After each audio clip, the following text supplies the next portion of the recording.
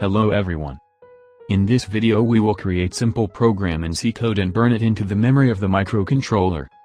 We will write our own program and compile the hex file, using the Atmel Studio as the integrated development platform. We will configure fuse bits and upload hex file into the memory of the AVR ATMega32 microcontroller, using our own programmer and software of Redoute. Redoute is a program for downloading and uploading the on-chip memories of Atmel's AVR microcontrollers. It can program the flash and EPROM, and where supported by the serial programming protocol, it can program fuse and lock bits. Let's begin. Open Atmel Studio. If you don't have Atmel Studio, you should download and install it. Go to File, New, Project. The project generation wizard will appear. This dialog provides the option to specify the programming language and project template to be used. This project will use C, so make sure C++ is selected in the upper left corner. Select the GCC executable project option from the template list to generate a bare-bones executable project.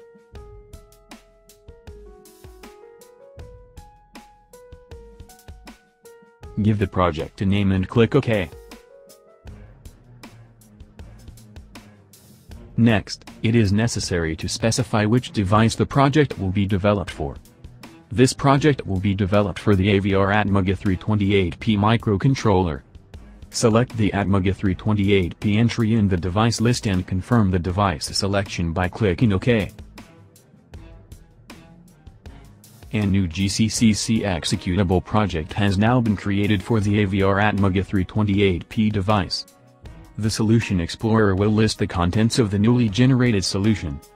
If not already open, it can be accessed through View, Solution Explorer, or by pressing Ctrl-Alt-L. The default generated code should be removed. Type the code of program in the main source editor area of Atmel Studio. The main source editor. This window is the main editor for the source files in the current project. You can load any file in your current project by double-clicking it in the Solution Explorer. The editor has spell check and autocomplete features. We must tell compiler at what speed our chip is running so that it can calculate delays properly. Next, we include the preamble, which is where we put our include information from other files, which defines global variables and functions. If you're going to be using a library of functions from some other source code, or just reusing your own code, this is where you'll do it. After the preamble comes the main function. The main function is unique and set apart from all other functions. Every C program must have exactly one main function. Main is where the AVR starts executing your code when the power first goes on, so it's the entry point of the program. Set pin 0 of the port B as output. We do this by writing a binary number to the data direction register B. The data direction register B allows us to make the bits of register B input or output. Writing a 1 makes them output, while a 0 would make them input. Being that we are attaching an LED to act as output, we write a binary number, making the pin 0 of port B as output. This statement is a loop, often referred to as the main loop or event loop. This code is always true. Therefore, it executes over and over again in an infinite loop. It never ceases. Therefore, LED will be blinking in an infinity, unless power is shut off from the microcontroller or the code is erased from program memory. This line gives a 1 to the PB0 of port B. It is a hardware register on the AVR chip that contains 8 pins, PB7 to PB0, going from left to right. Putting a 1 at the end gives a 1 to PB0. This sets PB0 high, which turns it on. Therefore, the LED attached to pin PB0 will turn on and light up it on.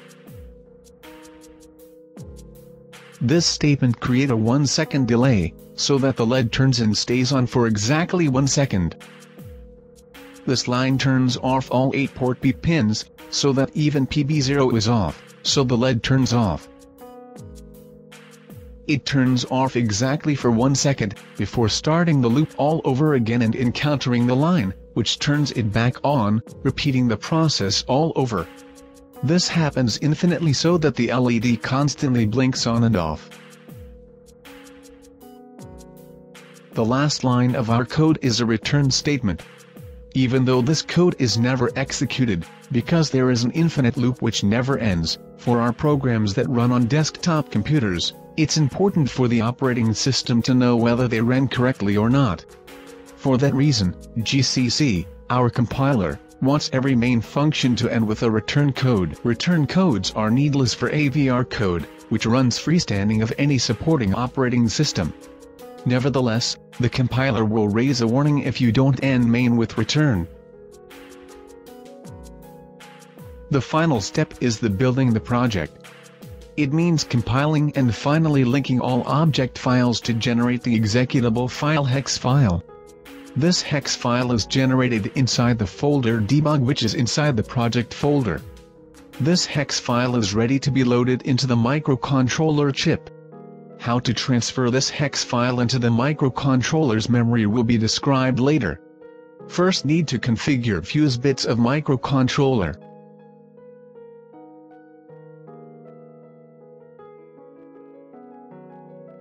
Some of the things you can do by changing the value of the fuses include: it is important to remember that some of the fuse bits can be used to lock certain aspects of the chip, and can potentially brick it, make it unusable. There are a total of 19 fuse bits that are used in the ATMega32, and they are separated into 3 different fuse bytes. 3 of the fuse bits are contained in the extended fuse byte, 8 are contained in the fuse high byte, and 8 more are contained in the fuse low byte. There is also a 4th byte that is used to program the lock bits. Lock bits are not covered by this video.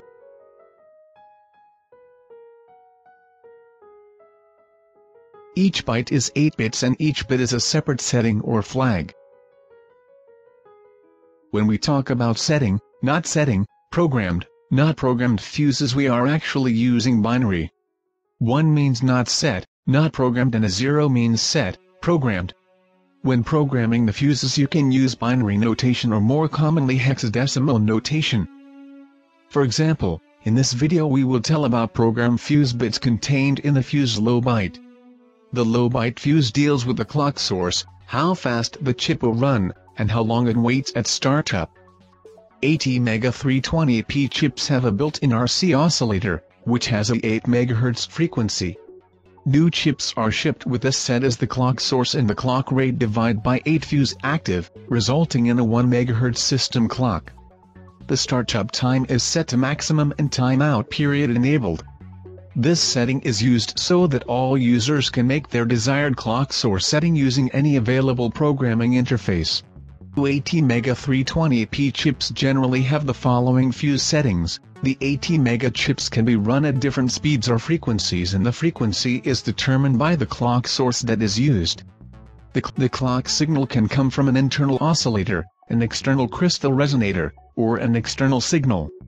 We will use ATMega32 chip with an external 16 MHz crystal. Therefore, we need to program bits of fuse low byte accordingly.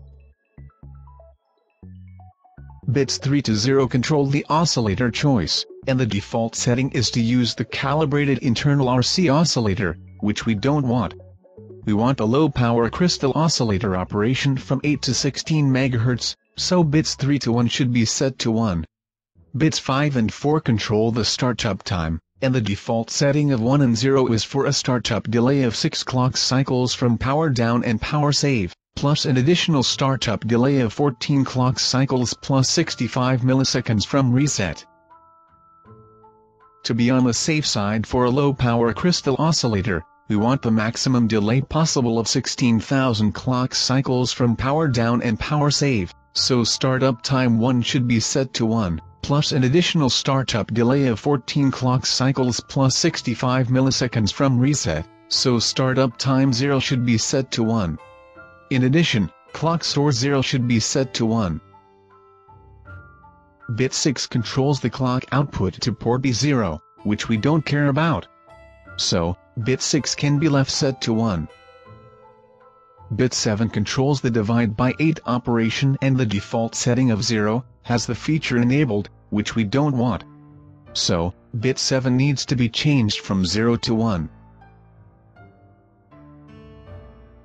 Therefore, the new fuse low byte should be set in hexadecimal notation is. To program bits of the fuse low byte, we can use our programmer and software, EverDude. Program bits of the fuse low byte, we can use our programmer and software EverDude. EverDude is a command line utility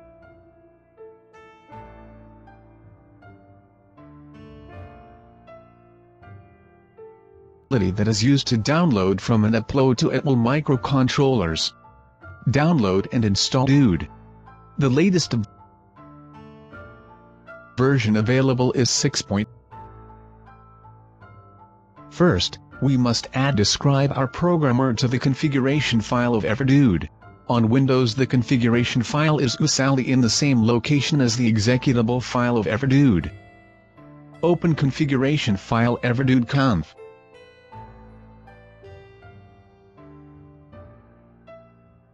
Type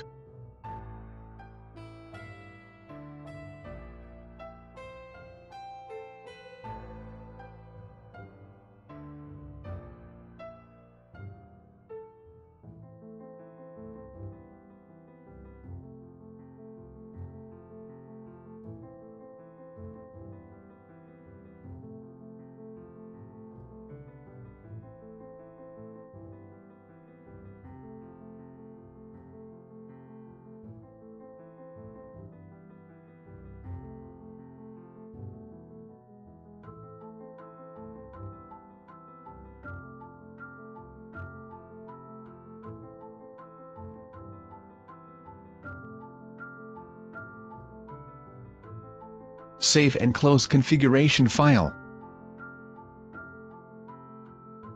Before starting the EverDude, we must connect the microcontroller to the programmer, according to the scheme.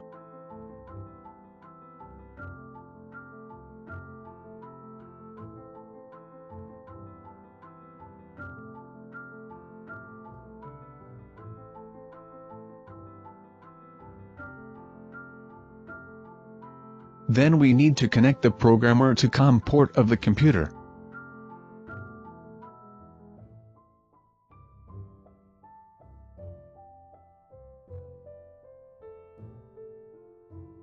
Open DOS prompt window. At the DOS prompt, change to the directory where EverDude installed. To view the list of programmer that EverDude is supported, type command. If all is well, the list should have programmer is id, isprog1. To view the list of AVR devices that EverDude is supported, type command.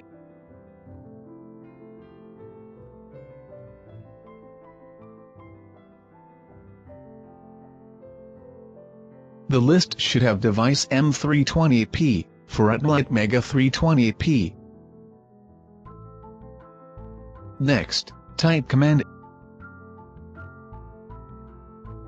In this case, our programmer uses the isprog1 driver, and the microcontroller being used is an ATMega32.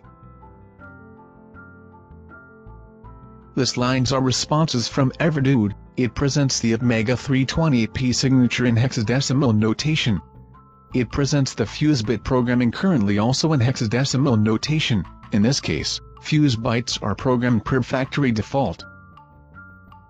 Next, type command.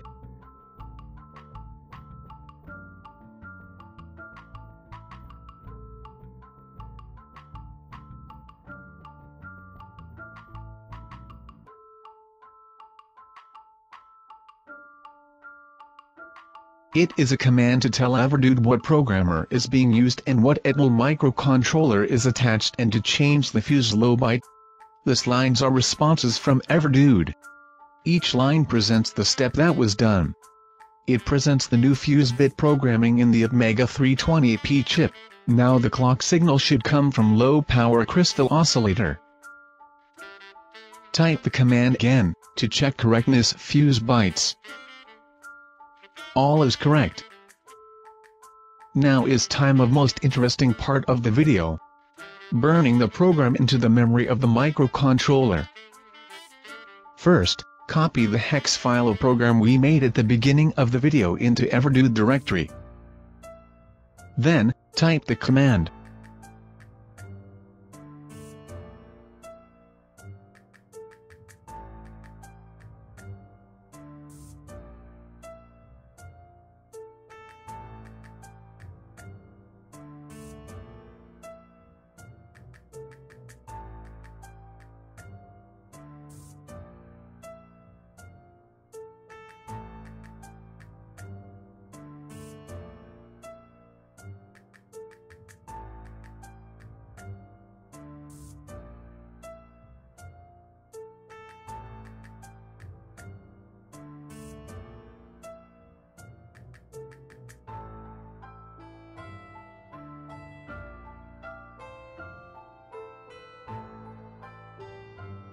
The command writes the hex file to the microcontroller's memory.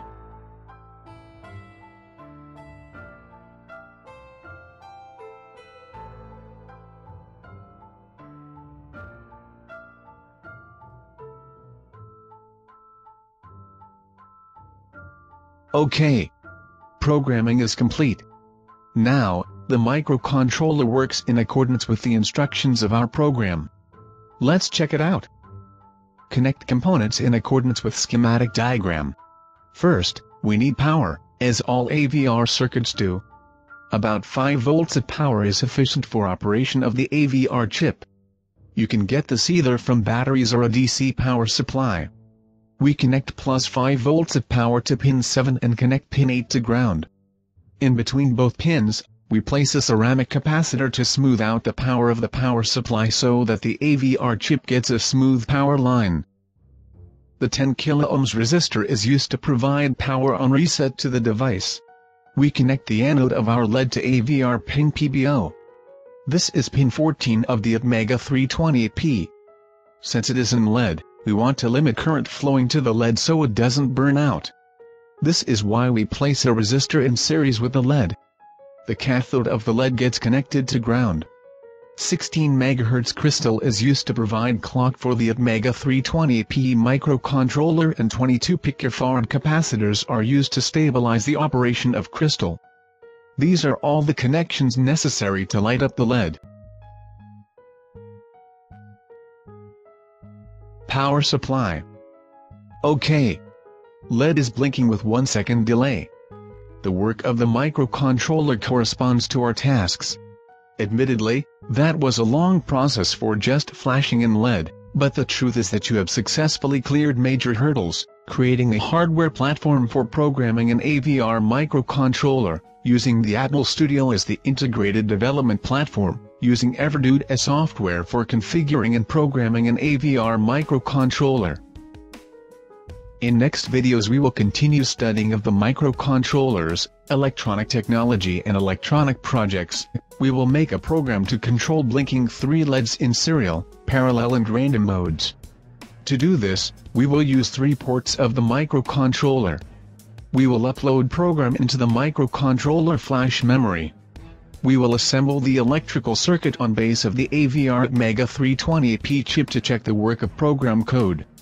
It will be interesting. More videos coming soon. Subscribe to our YouTube channel not to miss anything. Thank you for watching. See you next time.